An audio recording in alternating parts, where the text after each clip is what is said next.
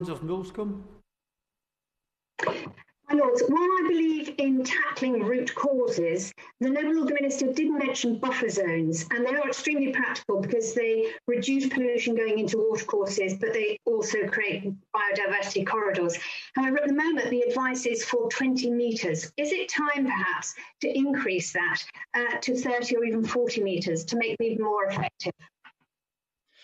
The Noble Baroness makes an extremely important point, and the department is looking very actively at what more we can do using the new Nature for Climate Fund and also the transition from CAP to ELM to incentivize a much higher standard of management either side of waterways throughout the country.